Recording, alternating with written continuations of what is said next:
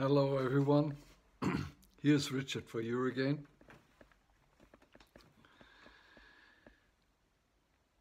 You know, I used to live in the Australian bush. I spent 20 years out there building architecture, fixing fences, 40 kilometers of them, running sheep, running cattle, and finally a tourist business with my family. Very nice, secluded place. And what I liked most of the lifestyle out in the forest was that I could encounter people one by one. You know, not every day somebody came, some of my friends came out. It was just, you know, you had to be organized. 30 kilometers away from town, 7 kilometers away from the next neighbor. You know, even when you went out there, you had to make sure somebody's home, although most of the time we were home all right. But what the encounters we had, you know, is almost just as much one-to-one as we are here on the net. Because really, isn't it, that what we give is like a mirror.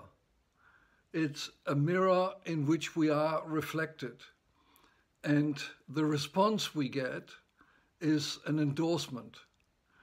So what I would like to say is that early on in the piece, I somehow felt that everything in life is a part.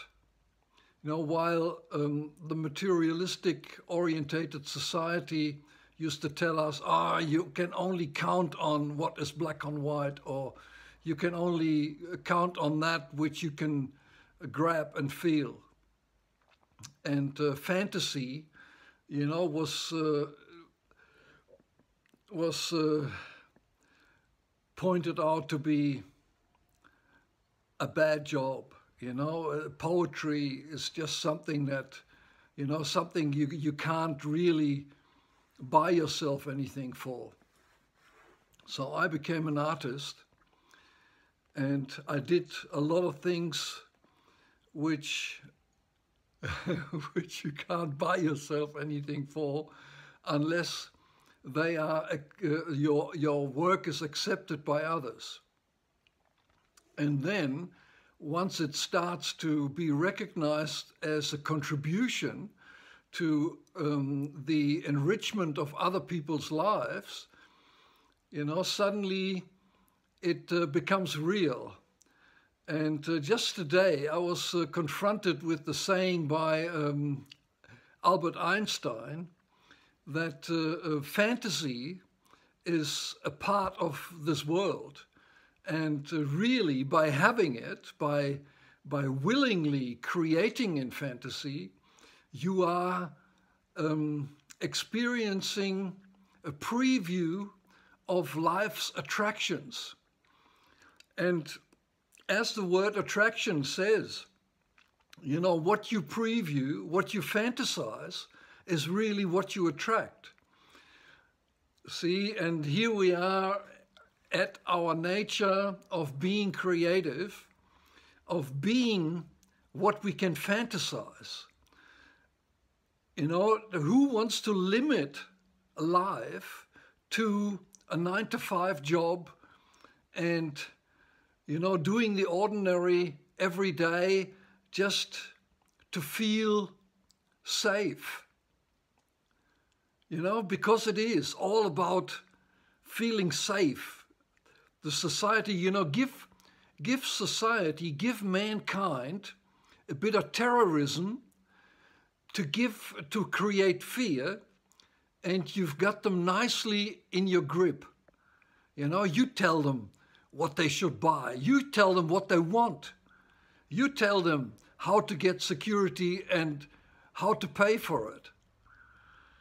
So what I'm really saying is the freedom is there for us to have.